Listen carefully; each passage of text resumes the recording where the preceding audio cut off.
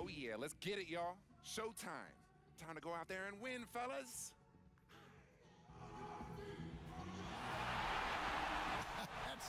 That is the way you get your team fired up. I'd say they're anxious to get this one started. It's an all-Western Conference matchup in today's game as the Lakers come into town for this one.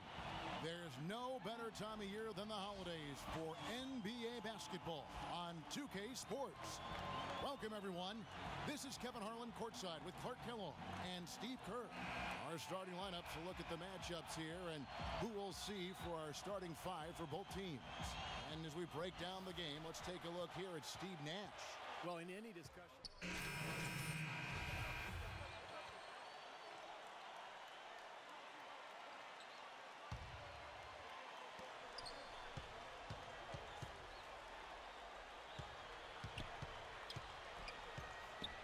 1:52 left here in the opening quarter. Rush with the steal. Banked in off the glass. The defense to start and ignite that play was terrific, and I love the fact that they attacked early in the shot clock. And now that they have the lead, they might even want to get more aggressive defensively. Really attack, try to come up with more steals. Bazemore dishes to Marshall. And Bazemore kicks to Marshall. Just 5 to shoot. And it's going to be 2 free throws. Drew contact on the shot. It was mostly just spot minutes for Kendall Marshall in his rookie campaign, but around the halfway mark of last season, he was able to work his way into the rotation a bit more, and I think he got a taste of what it's like to run an NBA team, and I think he's got the potential to be a very solid point guard going forward. And Kendall Marshall, drafted 13th out of North Carolina last season. The knocks on him were shooting and athleticism, but he knows how to run a team, that's for sure. He does, Kevin. He's an outstanding passer, floor general. He's been compared to maybe a guy like Mark Jackson, but he'll need to shoot the ball a little bit better to solidify his place in the league. There's 57 seconds left here in the first quarter. From deep. Rebounded by the Lakers. This is their first chance to take a look at the Jazz this season.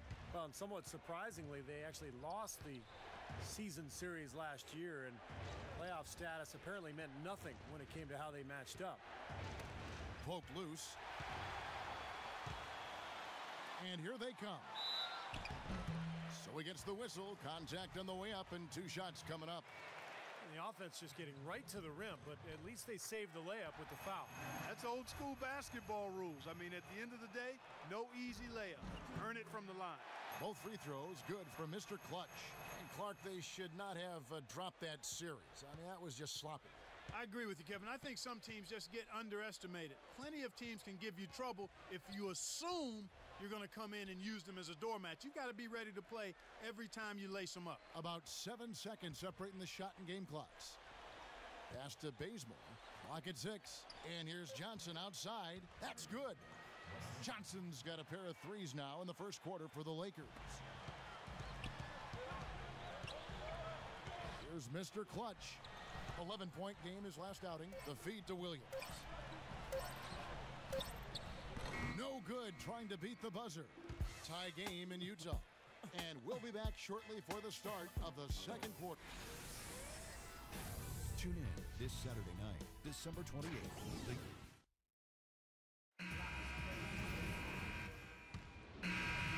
And a tight game here as we... Thanks, Kevin. I'm with Coach Mike D'Antoni, and trailing as we head to half. And now, brought to you by Sprint. This is 2K's The Sprint Halftime Report, presented by Sprint. And now...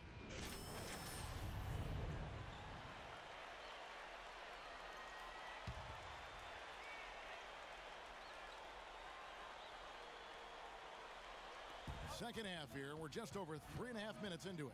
Here's Mr. Clutch. That's good. Mr. Clutch has got the lead up to 3 now for the Jazz. So much of what ailed the Lakers could be traced to the lack of defensive presence, and it really came to a head when Magic Johnson, one of the greatest Lakers of all time, called them out about looking to play Showtime offense while not paying attention to solid defense. Mr. Clutch, he's in at shooting guard. Favors is out there with Thomas. Then there's Burke, and it's Hayward in at the 3 slot. That's the 5 on the floor for the Jazz. His shooting's been outstanding. Definitely one of the reasons his team is up in this game. Farmar passes to Young. Here's Farmar, defended by Burke. Meeks dishes to Hill. And it's going to be 2 free throws. Drew contact on the shot. And going back to what Clark said, they didn't actually try to run that much based on tempo, more than what they might have been used to, certainly, Steve. But the D was a concern in a major way. Well, it was really more about teams running wild on them instead of the other way around. You look at the Laker personnel, big front line last year with Howard and Gasol. The transition defense wasn't quite there. You throw in the injuries. They were never able to find that balance between good offense and solid defense. Well, you always hear about how loud this Jazz crowd is at home, and trust me, it is loud. They are a big part of why the Jazz have been so tough at home for so long, but the personnel of the Jazz has had something to do with that as well. And Marshall kicks to Young. Young off a pick from Hill. He got right to the cup using that screen. Young's got 6 points in the quarter.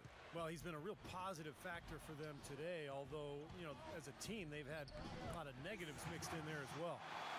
And as you said, the Jazz very tough at home as always, Clark, and 30 wins for them in this building last season, which usually, Steve, is enough to get you into the playoffs. Yeah, that's an amazing stat. 30 home wins and you don't get in.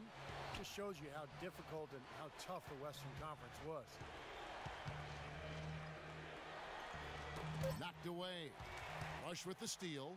You know, with the time left, they can trade 2 for 1 here. If they hurry. Seems like they're on their heels every time defensively because the ball continues to go into the post. Well, if they don't pick up the aggression, things are only going to get worse. Marshall passes to Gasol, and stolen by Thomas. Thomas, a screen on Hill. 3-second difference between shot clock and game clock. A chance there to push it to double digits, but it's off the mark. And out of bounds as the Lakers gain possession.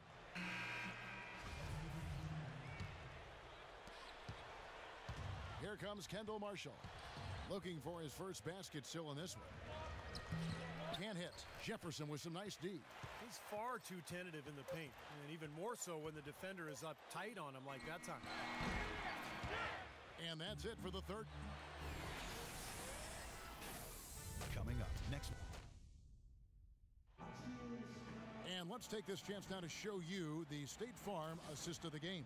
Well, with this assist, he shows you just what a well-rounded guard he really is. Kind of a combo guard, even though he's listed as a shooting guard. Really a diverse offensive skill set. We're almost seeing more of that, aren't we? Well, it's the guys that have point guard skills that can play both those positions. Yeah, for sure.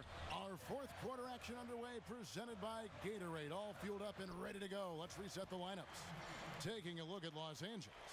Nash and Meeks together in the back. Kent Bazemore is out there with Hill, and it's Kaman in at the 5 down low. Hill sets the screen for Nash. An easy layup after coming off the pick. You know, something we're seeing less and less of these days, that little finger roll. Here's Mr. Clutch, defended by Nash. Here's Mr. Clutch. That drops. And the Jazz lead by 11. Here's Nash. Utah called for the foul.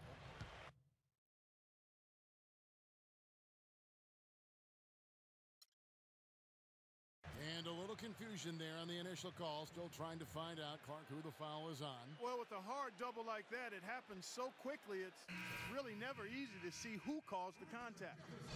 Well, whether or not the foul was actually on him, if you're his teammate, you have to step up and...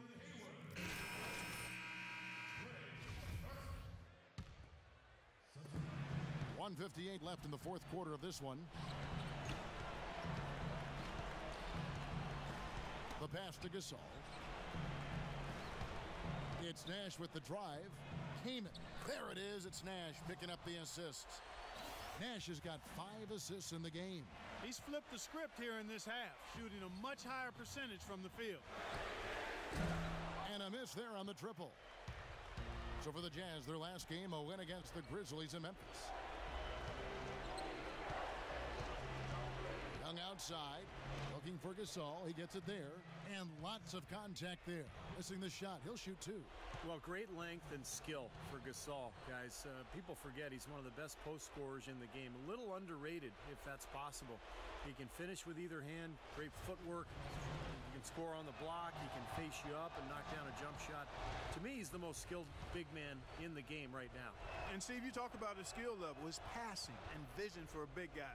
Really unique and special. Whether on the high post or low post, he does an excellent job finding his teammates for hoops. Dishes to Thomas.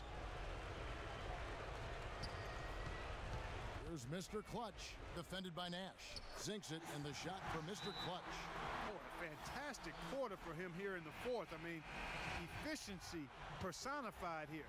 All right, let's go over to the sideline with Doris Burke. Hey, Kevin, I was able to hear the advice Mike D'Antoni gave to his team during that break. He told his squad, listen, guys, it's close. It's about execution here. If we do that, I like our chances. No hero ball, just trust each other and make the simple play. Kevin?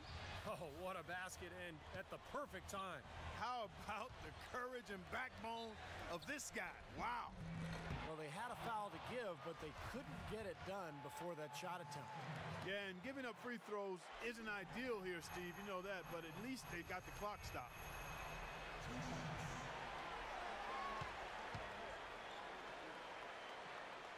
So he gets them both, and it's a three-point game.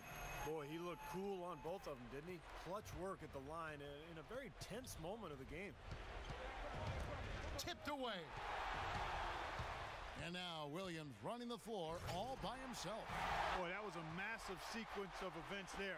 Absolutely clutch defense to trigger the break. And we've seen games decided on plays, Clark, just like that. Effort and hustle plays often are big plays for a team. Yeah, what a time to blow up a play and then turn it into a slam at the other end. That's the kind of defense required when he's got the ball near the hoop. And they were right in his face. Well, it's a wrap, fellas. No way you come back in this one. Not anymore. Any chance of that happening went out the window a while ago. And some changes here for the Lakers. Johnson, he's checked in for Kaman. Brooks comes in for Young. And it's Henry in for Jody Meeks. Here's Marshall. That three off target. Had some space there after the little pump fake. Here's Garrett.